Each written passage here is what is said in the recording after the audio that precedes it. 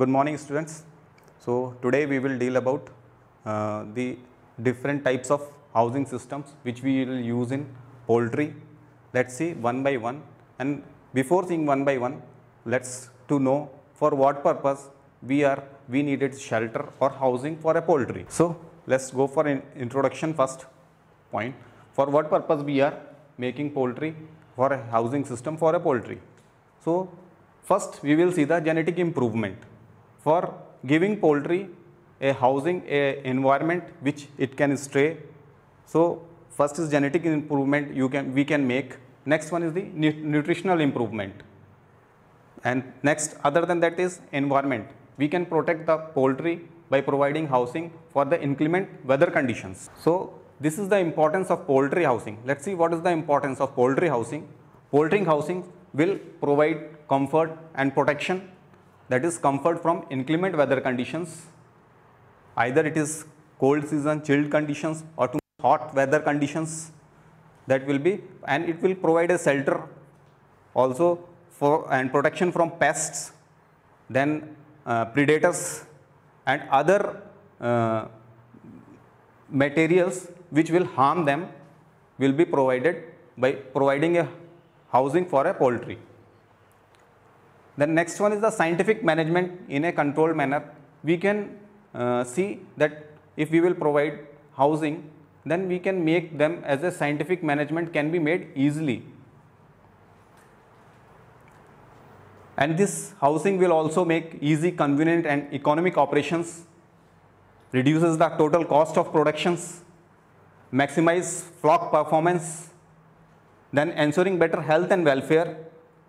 Proper microclimatic conditions we can maintain by providing a different type of housing systems. Then increase stocking density and space requirement for the poultry we can increase or decrease by providing the housing facilities of different housing systems for a poultry. Then optimum and uniform growth rate, we can maintain a optimum growth rate also. So there are different types of poultry housing. Let's see one by one. Further, mainly it is classified into free range or extensive system of housing, then semi-intensive type of housing, then intensive type of housing. This intensive type of housing is further classified into slat cum litter type of housing, slatted floor housing, deep litter housing and cage system. And cage system is further classified into individual cage system, battery or vertical cage system, then stair step or California cage system. So let's see one by one. First one is the free range system. It is the oldest system. In this system, we are having adequate land is available. Rearing of poultry by letting them loose on the ground, which is called as a range or field. A range should be provide shelter, greens, feed, water and shade. And in this system, foraging is the major activity of the birds for feeding. And this system, free range system, in this free range system we will provide temporary roofing system also, just for a shelter protection from either rain or sunlights. Then stocking density, in this free range system we can make the stocking density of about 300 to 400 birds per hectare. Now at present this system is totally outdated due to the more availability of land. Next system is the semi-intensive system. It is mainly applied by the small scale producers. In this system we will provide a shelter also and a run also for a poultry. Main foraging activity is not that much main, we will provide feed inside the pen itself. In this system, the stocking density will be 4 to 5 per square meter.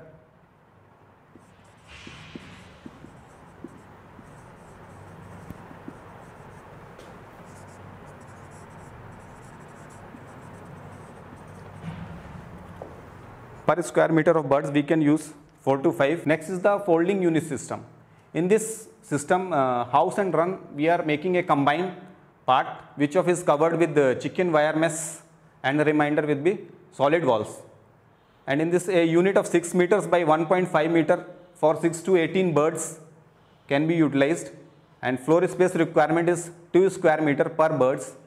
And this folding units can be moved each day over an area of grassland Then similar to deep litter system, it is similar to deep litter system, but a considerable amount of litter for a yard and a fresh green for food for the birds is required.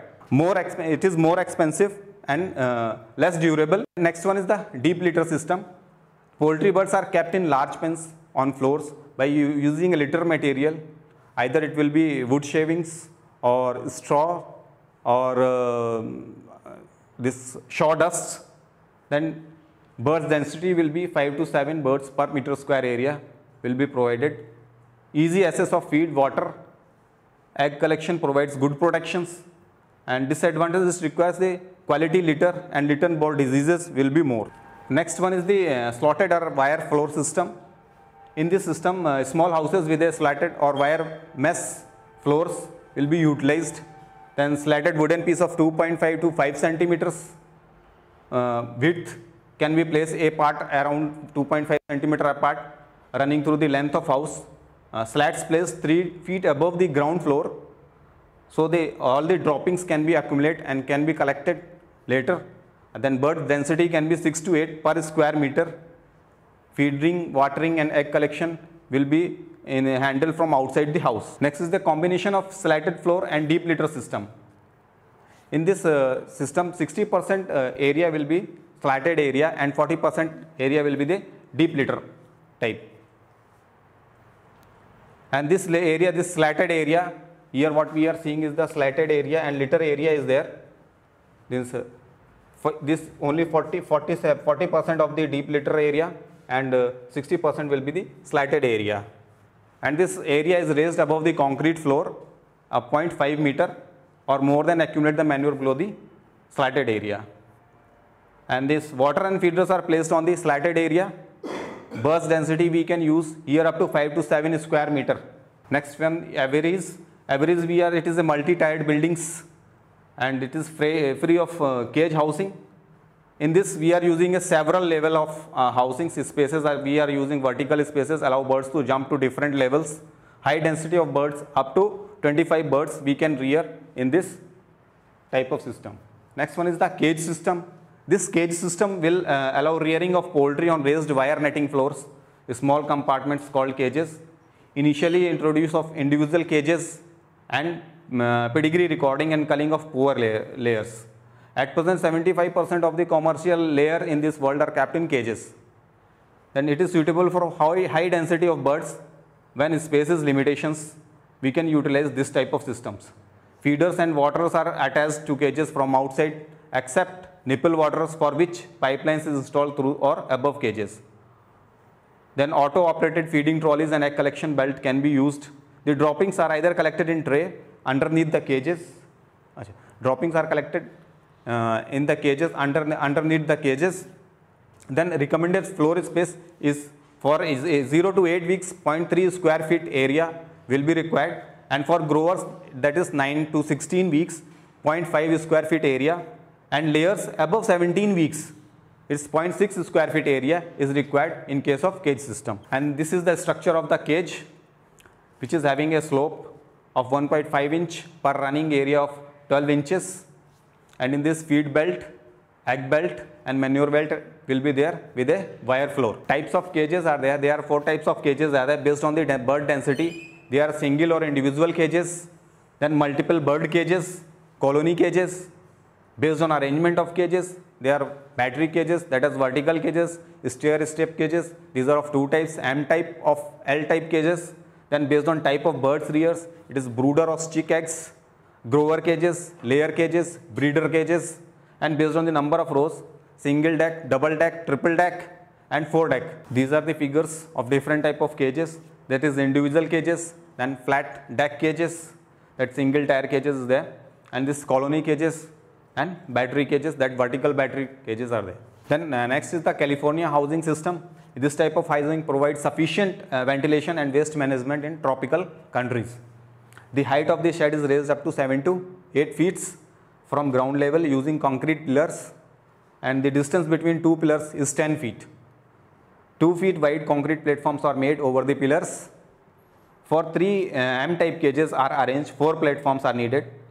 The inter-platform distance is 5 to 8 feet, and the total height of the house is 20 to 25 feet and the width of is 30 to 35 feet. And this is the design of the California cage system, which is 8 to 9 feet is showing the above area.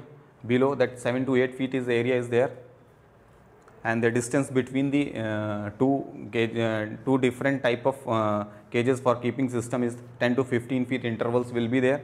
And now this is the modern housing system. In recent years, most poultry operation intensive type houses with environmental controls in which inside conditions are maintained as nearest to the birds optimum requirements. That is, the temperature is 24 degrees Celsius, then relative humidity will be 50 to 60%. A closed building with no windows, longitudinally preferable east to west with big exhaust fans on west side, while evaporative coolings on the east side, along with automatic feeding and drinking system is inside. Fully system control will be there with no manual controls. Feeding, watering system, manure collection system, egg collection system, all are mechanized.